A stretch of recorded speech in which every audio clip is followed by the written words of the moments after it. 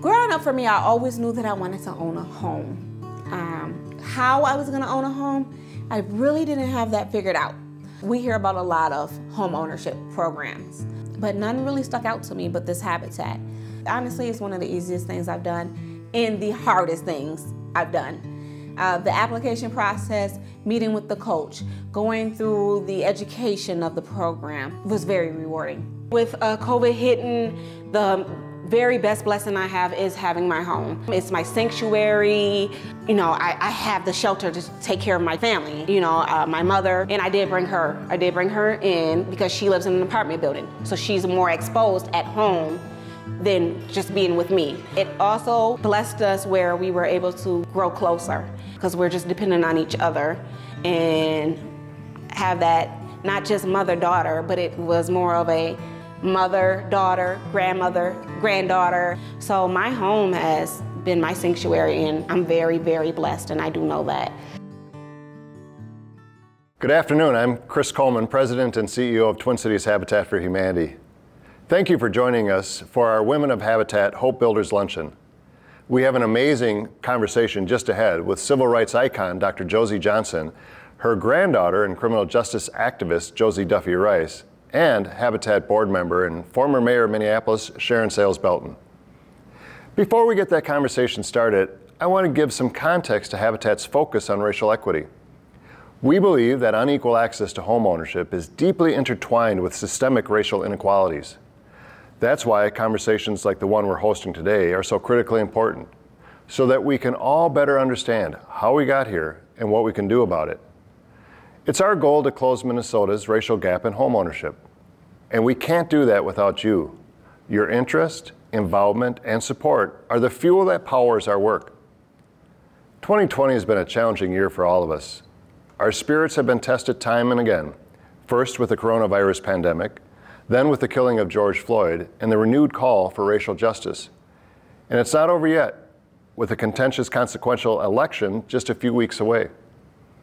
This year's many ups and downs have made one thing abundantly clear. A safe, stable home has never been more important. Think about your own home and the sanctuary it's been for you and your family. What about families who don't have a stable place to call home?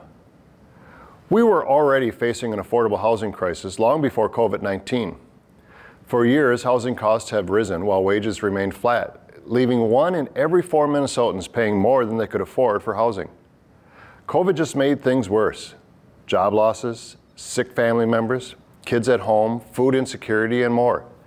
And while anyone can be affected by the virus, the COVID-19 storm has been especially devastating for communities of color. For generations, those communities have been denied equal access to quality health care, education, and opportunities to build wealth. The truth is, so many of the racial disparities we face today are rooted in racist housing policies and practices, like racial covenants and redlining. At Twin Cities Habitat, we've resolved to be as intentional about closing Minnesota's shameful racial homeownership gap as our community was in creating it. You can play a vital role in helping us close that gap by making a generous donation to our new At Home Fund. Your gifts to the At Home Fund support our 2 top priorities right now: protecting current homeowners from losing their homes due to COVID-related economic hardships, and expanding homeownership opportunities so that more of your neighbors can experience the peace and safety of owning a home. Please make a gift using the donation form on this page, and know that your gift will ripple across neighborhoods and generations. If you donate $250 or more, your gift will be doubled thanks to a generous anonymous donor, up to $15,000. As a special thanks, if you donate $1,000 or more, we'll send you a copy of Dr. Josie Johnson's memoir, Hope in the Struggle, the story of her 7 decades of fighting for fairness in voting, housing, education, and employment. Please make a gift now to help us reach our goal of $150,000. And don't worry, you can complete your gift on this page while continuing to watch the program. Now, I'm so excited to introduce Sharon Sayles Belton, who will moderate today's conversation. Sharon served on the Minneapolis City Council for 10 years, 4 as council president, before becoming the first woman and the first African American to be elected mayor of Minneapolis. Sharon is currently vice president of strategic partnerships and alliances at Thomson Reuters. She's an alumna of McAllister College and a member of Twin Cities Habitat's board of directors. Take it away, Sharon. Good afternoon, everyone. I'm here today with the incredible Dr. Josie Johnson and Josie Duffy Rice. I've known Josie for, many years. In fact, I first met her when I was a student in college, and she was an advisor to me when I was on the city council and later when I served as mayor. Throughout all of my time with Josie, she's always talked and shared with me wonderful things about her granddaughter, Josie. And I am truly delighted that you're going to be able to hear from these two amazing women today. Let me tell you a little bit about Dr. Josie Johnson. Josie Johnson has been an educator, an activist, and a public servant for more than 7 decades. Born and raised in Texas, Johnson became one of our most prominent civil rights activists in Minnesota. Dr. Johnson helped create the African American Studies Department at the University of Minnesota and served as one of its first faculty members and continued to teach at the university throughout her career. In 1971, she was the first African American to be appointed to the University of Minnesota's Board of Regents. She earned her bachelor's degree from Fisk University and a master's and doctorate from the University of Massachusetts at Amherst. Dr. Johnson lives in Minneapolis and continues to serve her community, advocating for equal rights and social justice. Now let me introduce you Josie Duffy Rice. Josie Duffy Rice is a journalist and a lawyer whose work is primarily focused on prosecutors, prisons, and other criminal justice issues. Currently, she is the president of The Appeal, a news publication focused on criminal justice system, and she co-hosts the podcast Justice in America. Her work has been featured in the New York Times, in Vanity Fair, The New Yorker, The Atlantic, and Slate, among others. Josie Duffy Rice is a graduate of Harvard Law School and received her bachelor's degree from Columbia University. She lives in Atlanta, Georgia with her husband, son, and their newly arrived daughter, Josie the Sixth. Ladies and gentlemen, I present to you Dr. Josie Johnson and her granddaughter, Josie Duffy Rice. I wanted to start with a personal question that's relevant to Habitat and one that we can all connect to. Here's the question. What has home or homeownership meant to you personally? And we're going to start with you, Josie Duffy Rice. Thank you so much. And I want to thank you all for having me. It's such an honor to be here with you all, and especially with my grandmother, who is my favorite person. So I'm so happy to be here. Homeownership to me is what we know about homeownership is that it's the main way that generational wealth shifts from one generation to the next, and that's been not Black Americans typically haven't had that opportunity. Historically, or at least not the level of opportunity that white Americans have at owning a home. And as a parent and as someone who has their own family, it's so important to feel like you're providing security to your family. And really the only way I've been able to do even a semblance of that has been through home ownership. For me, I think it also is important to recognize that I live in a Black neighborhood in a majority Black city in the South. And I live in a neighborhood that has a history of home ownership for Black people, and is one of the first neighborhoods in Atlanta where Black people really could own their own home.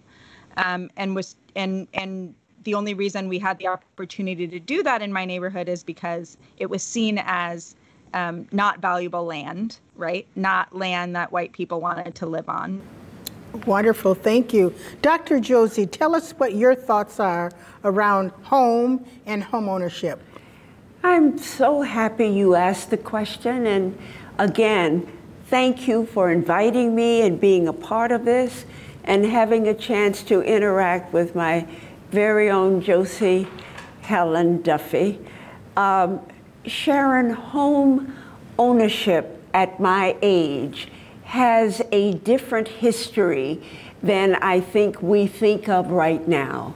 I grew up in an environment of home ownership, but it was not identified as something that was so unique and special or separated us as a people, one group from another.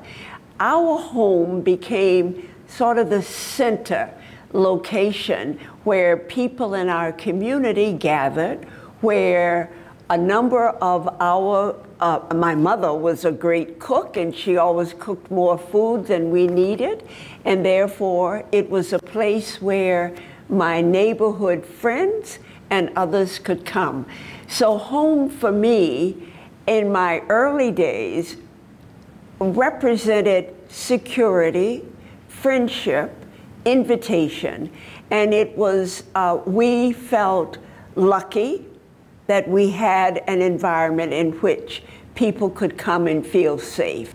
That's wonderful to hear you talk about it in that sense, home being a place where family comes together, community comes together, but also home being an opportunity for individual families to be able to have economic freedom. It's really wonderful. Thank you both for your contributions. I wanted to talk to you first, Dr. Josie, about fair housing, because Josie Duffy Rice, your granddaughter, just was talking with us about, you know, people's hopes and dreams for the future, for the next generation. Dr. Josie, you were instrumental in pushing the Fair Housing Bill right here in Minnesota back in 1961. It was the first bill of its kind to be passed anywhere in the nation, and I want to underscore that, anywhere in the nation. Why housing? What got you involved in this activism and led you to partner with Governor Elmer Anderson in that time?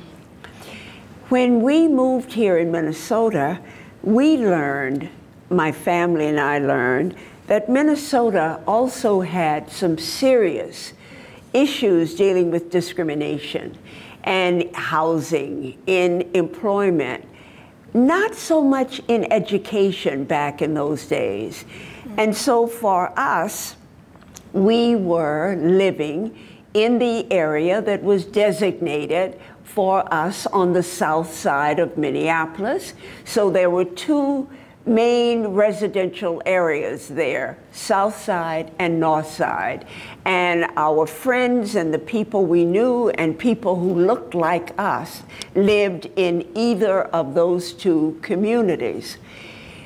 Housing became an issue as a idea of working for, legislating for, later on in the late 50s, about 59, when we began to test to see what was the difference in housing here and other places that we could talk about. And so I and others became the group that went from place to place to rent housing and get that reaction, to try and borrow money and get that reaction. And then a couple of our friends who were in charge of the Minneapolis and St. Paul Urban Leagues invited me to visit with them after they had talked once again to the legislature and to others. And there had been a lot of work in this area before we moved here in the area of fair housing. Only nothing had happened. Conversations, church groups, other organizations. So our community that had experienced this invited me to help in the effort of developing and fighting for the legislation that would lead to fair housing. And we organized, I was doing a lot of volunteer work for the Urban League at that time, and we knew what the other issues were. And so I was blessed in having 3 friends that I could invite to come with me as we worked towards planning for the legislative session of 1961. And we spent many hours talking to our legislators, and we knew a lot about the legislative action that had been attempted earlier, and now we were once again attempting. So it was a matter of us working very hard every day, going to these people, many of whom had never seen a Black person nor a Jewish person. And so finally what happened was at a point where we could test where we were going with this, what the vote might look like, I was scared to death that we were going to lose again. And so I went to Elmer Anderson, our newly elected governor at that time. I had met him earlier, knew of his equal justice, equal opportunity philosophy, and his attitude about justice and the issues facing Minnesota. So I went down to the governor's office and I said to him that we were going to lose this legislation. And he then urged me to wait in his office. So I sat in the office with him, and he wrote a note. And I hope you'll get a chance to see it someday. It's in my book, but it's a note that the governor wrote personally, sat down immediately, and prepared for each member of the Judiciary Committee. I then took that back. Don Fraser at that time was was chair of the Judicial Committee, the Dems at that time. We were calling ourselves something else then. But he took that note and delivered it to all of the members of the committee. So when the vote actually took place, we won, but by 1 vote. 1 vote. We could have lost once again the effort that many Minnesotans had been working for years. So we got it passed in the House, in the Senate, in the Judiciary Committee, and then in the Senate, and it became law. So I'm so proud of the fact that we were a part of that history to carry on. Well, I'm so proud of the fact that you went to go see the governor and had the courage to tell him that he should take action. Sometimes I ask myself, because I hadn't thought of, where did you feel you could go, little colored girl, and talk to the governor about something as important as this? But I guess that's a part of Josie Helen's great ancestors, my father and mother. They just, it never occurred to them that that wasn't the right thing to do. I love that about you, and that's your story for Minnesota. You just do what it takes. You just get out there and get things done. I wanted to talk to you just a little bit, Josie Duffy Rice, about your work. And I want to talk about the intersection between housing and criminal justice. Now, in your writings also, you talk about promoting policies and investments that prevent crime on the front end rather than punishing it on the back end. Now, this is a conversation that we've, again, had for many, many years in our country. And, you know, some people would argue that not enough progress has been made. Tell us a little bit more about your work in this area and what role you see housing playing in this reform conversation. what we see in Black communities and poor communities and communities of color, and also rural communities, right? Places where there has been major disinvestment by the government in people's social welfare, right? We see that those are the places where there is more incarceration. There is a direct link between the average income of an area and the chances that the incarceration rate is high, right? We know that the places where we're using criminal justice to ensure people's safety are places that the government has abandoned historically. And there are other ways of ensuring safety, right, that are better for everybody. And I include the police when I say everybody. Right now, we're asking the police to serve a number of roles that they should not be serving. They're not doctors. They shouldn't be handling drug addiction, right? They're not mental health professionals. They shouldn't be handling people suffering from mental health crises. And to your point about housing,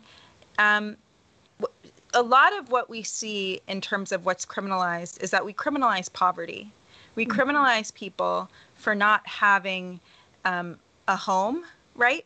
You know, it's okay if you're drunk at home every single day, but if you're drunk and you're homeless, that's a crime.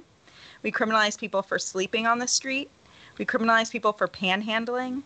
We criminalize people for a number of things that when you actually interrogate them, what it comes back to is that people are suffering from not having enough money. And once you're criminalized, that starts another cycle. You know, it's harder to get a job. It's harder to get an apartment. It's harder to take care of your children. And so then what the opportunities left to you are often only the ones that are not legal. And the way that housing relates to this is that housing relates back to every single issue of social opportunity in this country. It all comes back to housing. It all comes back to housing.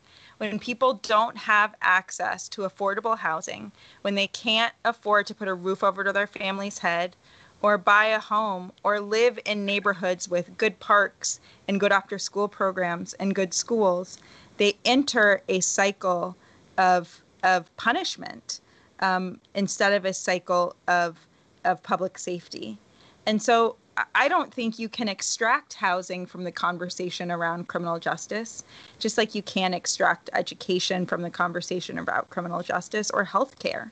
All of these are issues that drive people to get caught up in a system that believes that for some people, punishment is the answer, and for other people, investment is the answer. This reference that you made to the cycle of punishment. And if you really want to intervene in the cycle of punishment, you really have to approach the problem and issue differently.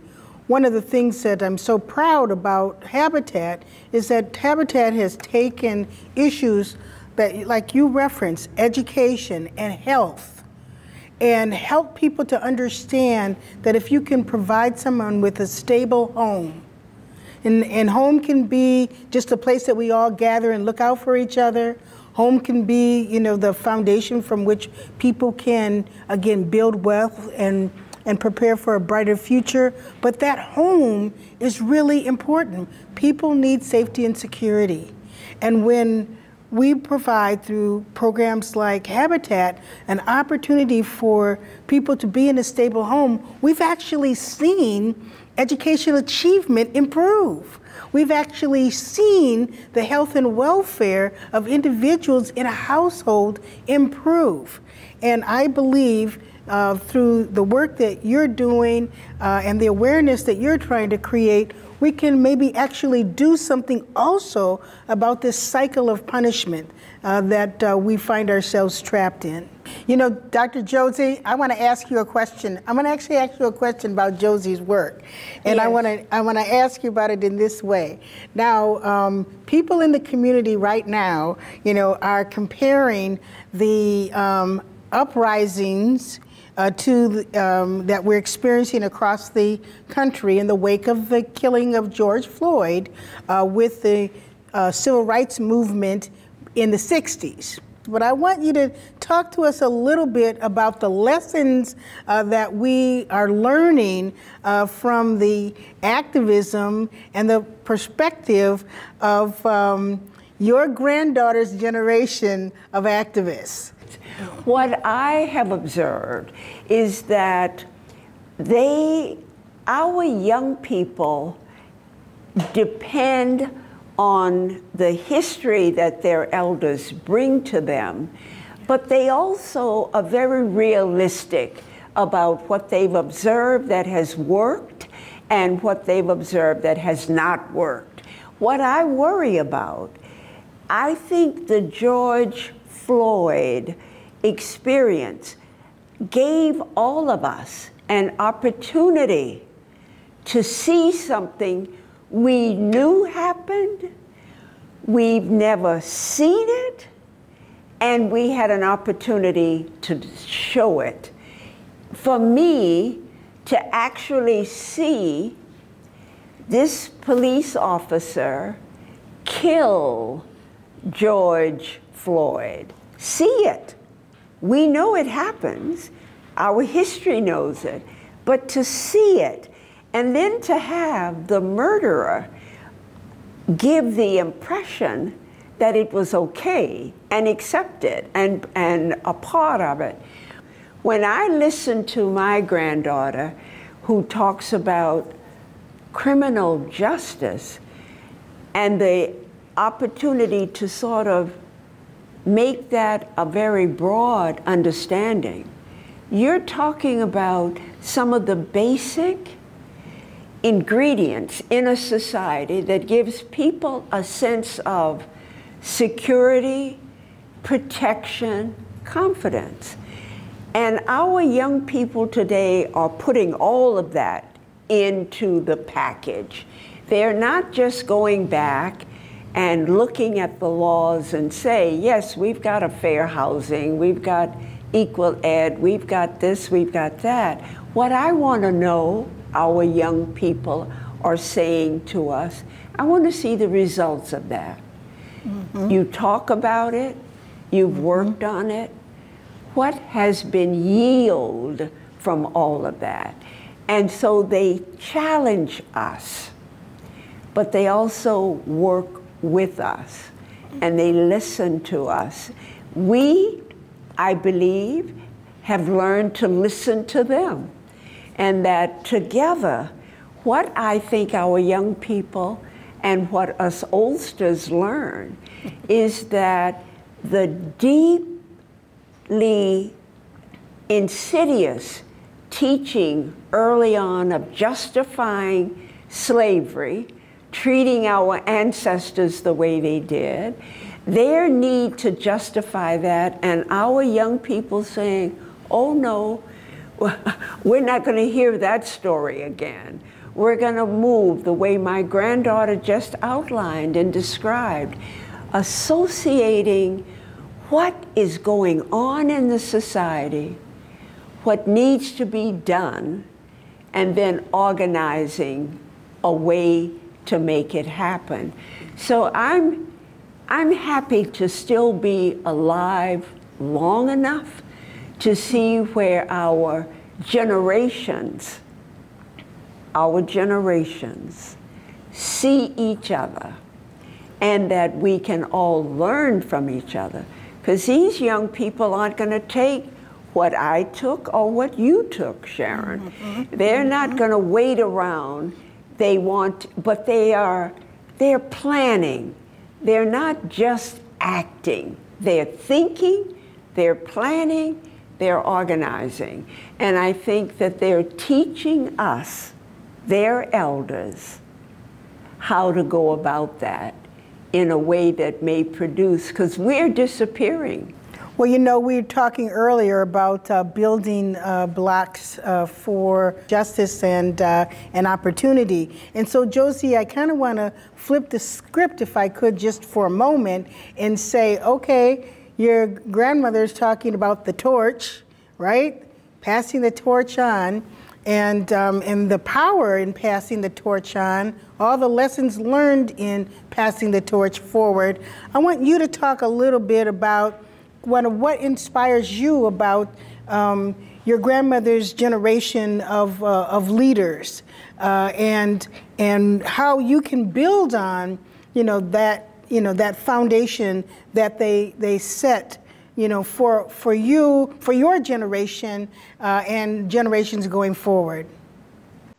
Absolutely. So, when my grandma was born in 1930, she was born in Texas, and there was a poll tax, right? She went around as a teenager to petition against the poll tax. She went to segregated schools. She lived a very, very different life than I live, and that then hopefully my children will live, right? And she fought for my generation and my parents' generation, her daughter's generation, and my kids' generation, her great-grandchildren's generation, to have more opportunity. I think I often think about what a woman named Miriam Kaba, who is someone I admire a lot in my field, she says hope is a discipline. And I always think about my grandmother when she says that, because I think that it's very easy to get cynical, and it's very easy to convince yourself that none of this works, and that you're tired, and you're tired of fighting, and you give up. And the point is that that's not really an option, right? That's what I've been taught by my grandmother. It's what my parents taught me. It's what I am inspired by her every day, because she's still fighting 90 years later. And it's just not really an option to decide that nothing is going to change. And so for my generation, I mean, I think the frustration and the anger and the hurt that we experience in this moment has a lot to do with the fact that people, like my grandmother said, are always saying, well, things are better now. And they are better than what they were like in 1930 in many ways, of course. But Black people in this country are still experiencing the effects of systemic and interpersonal racism at every time they turn around, right? And the experience of being Black in America, whether you're in Georgia or Minnesota, is still carries a weight, and again, to go back to punishment, a punishment that has existed through the entirety of American history. And so what I take from my grandmother specifically is the inspiration that you keep fighting, that the reason, life is short, the arc of history is long, and we only have a short time to make an impact here. And it is our job to do something that makes the lives of the people who come behind us easier and better. And so that's what I try to keep in mind, and that's what I take when I hear something like hope is a discipline, because it's easy to get overwhelmed with the bad, but the potential for good is so great that it's our responsibility to push for it. That's wonderful. Thank you so much for that. We have a number of people who are listening to today's program because they're excited about the opportunity to create more affordable housing for people who are underserved in our community. And I just want to just take a moment again to thank them all for participating in the virtual Women of Habitat's Hope Builders Luncheon. We're so delighted that you're with us today. I want to go back to the question of fair housing, and I want to talk a little bit about your visions for fair housing. And Dr. Josie, I want to start with you, and I just want to recall that 5 years after you helped Minnesota Fair Housing Bill get passed, Dr. King's Chicago campaign led to that city's expansion of public housing and home mortgage availability. Now, at that time, Dr. King described his success as the first step. I want to underscore, first step in a 1,000-mile journey. Now, arguably, I'm going to say that I think you helped establish that first step. But again, one of the next major steps was Walter Mondale's Fair Housing Act, which passed in 1968. Nearly 60 years after you helped lay the groundwork for fair housing in Minnesota and in America, we are still on that 1,000-mile journey. Still on that journey. I want to ask you, Dr. Josie, where do we go next to build on the vision of fair housing? What do we do next? So there is a real need for us in order to continue this struggle. We have got to prove to my Josie Helen and her age group and the group behind her that it is worth it. Something comes from it.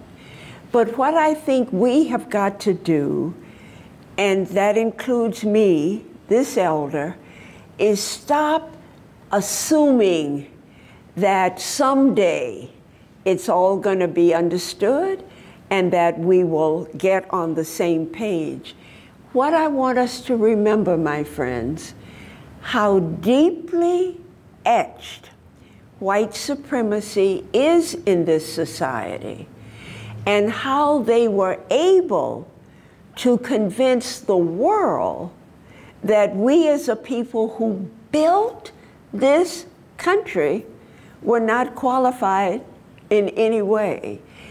Our people had to come along in spite of that and do the things they knew, not only legally, spiritually, and other ways that needed to be done. And we have to just, I'm going to stop saying keep on keeping on. That's my father's favorite expression. It is that, but it also has to now, in my judgment, for people of my granddaughters, and I've got several, people who are younger but committed to the struggle that Josie identified. What we've got to prove is that something works. I think our generation has continued to try to hold on that this too shall pass. But our young people are saying, I don't think we still have the energy, patience, time for that. We've passed every law that you can write about justice, fairness, education, opportunity. And this is 2020. This is Minnesota Mayor Sharon Sells Belton, that is at the bottom of the academic ladder, and that our people in Minnesota are in great demand for housing, quality education, opportunity. And we can stop right here, look at our history, figure out what worked, what didn't, what ought to, what must, and how to do it. Because we have to stop just talking the talk. It's so important for us to show our young people, my granddaughter and great-granddaughters also, that this kind of commitment and belief works. But my friends, remember, in order to enslave our ancestors and to continue passing laws that were denial, that still goes on. And it's deep in the fabric of all those who design policies, who design opportunities, that underline insufficient understanding and follow through of the laws, the enforcement of the laws, the evaluation of the laws. Until we can put all that together, we will continue. My granddaughter's daughter, our new baby of just a week or so, will be fighting the same battle that her mother, her grandmother, and her great-grandmother have fought. You know, I want to ask you a question, Josie, about your work and your grandmother's comments about vision for fair housing going forward. There's a lot of people in our audience today who are actively involved in the conversation about criminal justice reform. Tell me a little bit about, or tell us a little bit about how your grandmother's vision intersects with your work on criminal justice, public safety, and housing. What I took from what she just said is that when you live in a country where white supremacy is so interwoven with everything in terms of policy in particular, it's, you know, it's easy to think, the way I always describe it with the criminal justice system is, it's not just a limb we can cut off. It's not a diseased limb on a tree that we can cut off and then the tree is healthy, right? The tree is diseased. And so if we were able to fix mass incarceration, we would be able to solve the housing crisis. If we were able to solve the education crisis, we'd be able to solve the housing crisis. The reason we can't solve A is at its root the same reason we can't solve B. And so I think all of this is deeply interconnected. The idea that anybody can focus on just one of these things and fix the racism in one area is not how racism works, right? It infects everything. And it's not how white supremacy works. And it's not how classism works in this country either. And so I deeply believe that what we're looking at, you know, people say, well, passing this law is hard. Passing the law is the easy part. Changing people is the hard part, right? And that's not to say passing the law is easy. It's not. It's just easier than really asking people to reckon with the history of this country. What I always think about is that we don't teach history very well. And this is something my grandmother has been saying for 30 years. I mean, probably longer, but I've only been here 30 years. So that's all I can confirm. When people don't know what has happened in this country since its inception, right?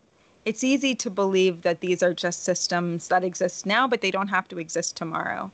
But we're fighting a generational fight because this is the fight that has always existed in this country.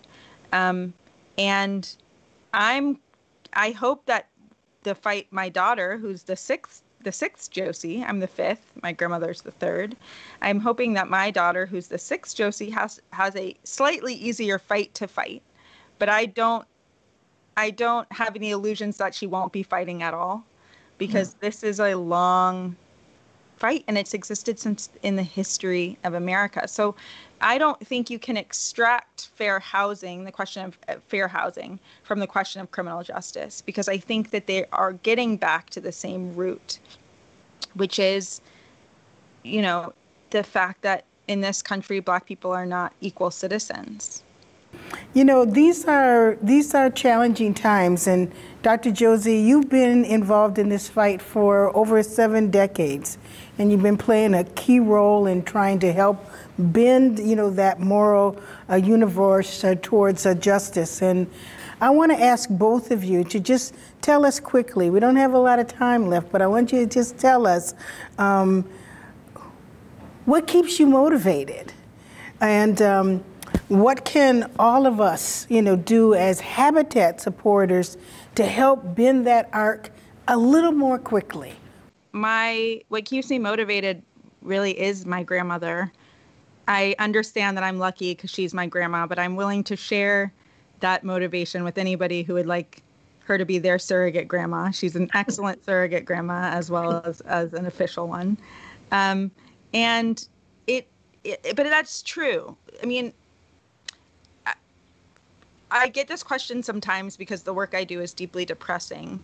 And I think the way that I stay motivated in part is remembering how lucky I am to have the people like my grandmother in my family, right, who have always imparted these lessons on me, and how lucky I am to be able to be in a position to try to make people's lives even a little bit better. I know that a lot of that is luck, that this is not a merit-based society, and so there are people who have the same skills and the same aptitude that I have that will not get that opportunity, and that I'm lucky to have it. I think on the other hand, the thing that keeps me motivated, beyond the fact that we do see some important incremental changes, we do see people fighting for change. We did see an incredible protest happening this summer, for the most part, just really, really inspiring protests. The other side is that I have two kids. Like my grandmother said, my daughter is just a few weeks old, and they are just coming into a new world. They don't know anything about they don't have any idea what fair housing is, but I want to be able to equip them with the tools to carry this on. And so that, I'm one cog in this wheel in the best way possible, because the fight is much bigger than I am. So I feel motivated by my family and by seeing the change that's happening day to day on the street. A lot of bad stuff is happening, but a lot of very good stuff is also happening, right? And yes, a lot of people are answering the call. And so I find that to be deeply, deeply inspiring. Awesome, awesome. Josie's comments are deeply inspiring to me, as you can imagine, not because she is my granddaughter, but because I believe she represents a generation that is forcing us to be the leaders of a struggle that we think we are, that is one that believes that we probably have more power than we realize. Mm-hmm. We think also you sort of pass on to the next generation an evaluation of the struggles of the past. The fact that our ancestors, and I never want us to forget that, when those people kidnapped and brought our ancestors to this country, they had to justify that action.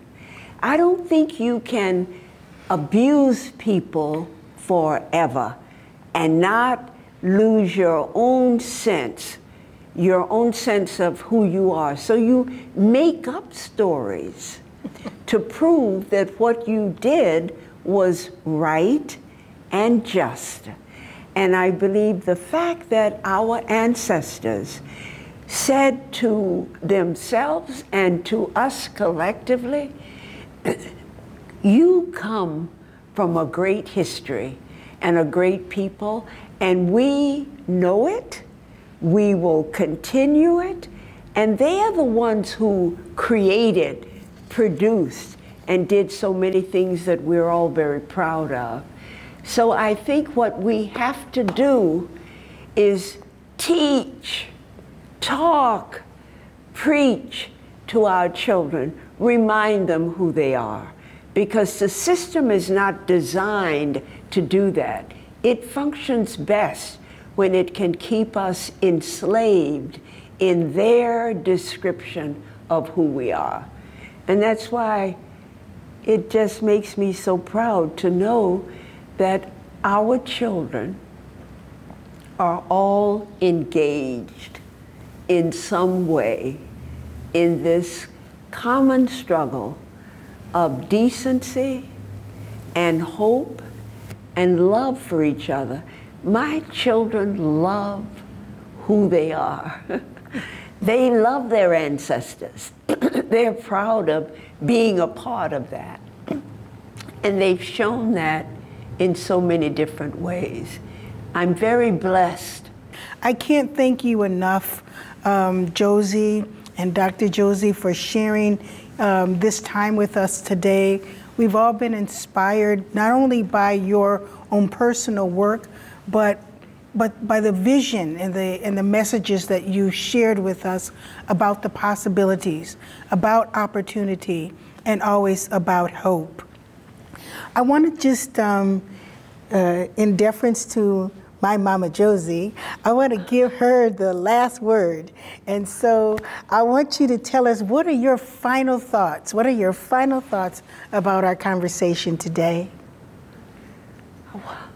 First of all, let me thank you sincerely for the concept of what we tried to do this afternoon. Thank you.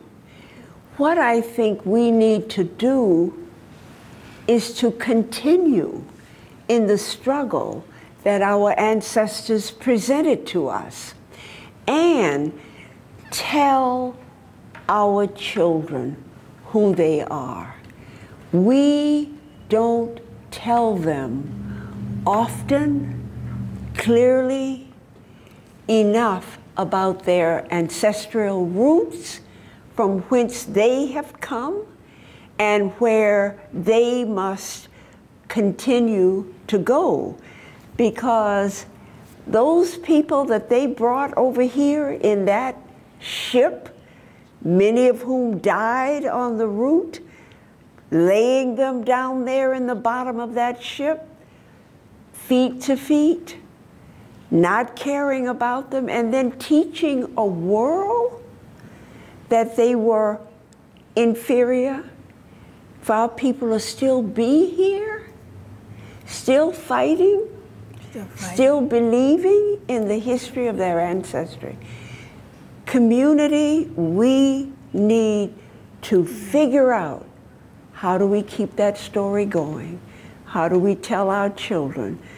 Because in this day, to have Minnesota Black children at the bottom of the economic ladder, bottom of the academic ladder, the less hope that they seem, we've got a job, community, and we have to remember what our ancestors taught and what they died for, because we have the capacity to keep on keeping on, and that's what we must do. So thank you for giving us this opportunity, Sharon.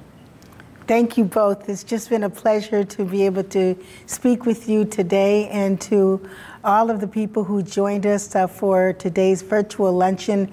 Thank you. Thank you for caring about this work. Thank you for partnering with Habitat. And as Josie just said, let's keep on keeping on. Thank you. Thank you. Now I'll turn it back to Chris Coleman to wrap things up. Thank you, Sharon, and both Josies, for a thought-provoking and inspiring conversation. As I listened, I was thinking about the 1,500 families who partnered with Habitat to become homeowners since 1985, and how much work we have to do before every family in our community has an affordable home of their own. I thought about the 200 homeowners we've worked with since March, helping them avoid mortgage foreclosure as COVID has turned their finances and their families upside down. And I thought about the miles we have to go before the vision of fair housing becomes a reality. I believe we can make progress. Keep on keeping on, as Dr. Josie said. One simple way forward is to step up right now with a donation to Habitat's At Home Fund. Your gifts will protect current homeowners and expand homeownership opportunities in our community right now. Remember, your gift of $250 or more will be doubled, And if you donate $1,000 or more, we'll send you a copy of Josie Johnson's memoir, Hope in the Struggle, where you'll find more amazing stories about her lifelong work. If you gave earlier, consider a second donation to get to that $1,000 mark. After you donate, send one friend the link to this page and ask them to make a gift too. Before we go, I'd like to recognize the Hope Builders Luncheon Committee for their amazing work on today's event, and our presenting sponsors, Dominium and Wells Fargo, for their financial support. I'd also like to thank the other generous companies and individuals who acted as sponsors and event ambassadors today. Thanks again to Dr. Josie Johnson, Josie Duffy Rice, and Sharon Sales Belton for sharing both their knowledge about racial equity issues and their lived experience with all of us. And finally, thank you for joining us today and giving generously. We hope you continue to be engaged in this fight. Share what you learned today with a friend, get more connected to Habitat, read our Race and Housing blog series, and get out to vote.